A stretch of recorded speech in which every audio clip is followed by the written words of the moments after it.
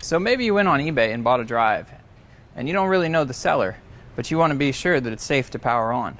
Let me show you a quick way to test it so you can see if it's safe to power up.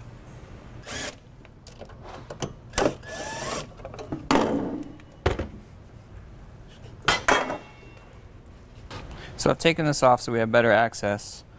Now to do a quick check on your drive, you want to take your positive lead and put it on your negative bus.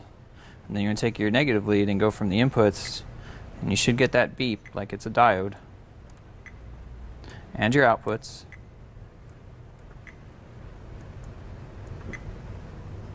Then you want to take your negative lead, put it on the positive bus, and do the same thing again.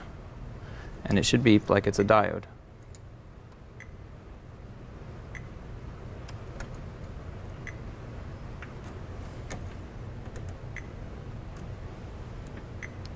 Now this drive would be safe to power up.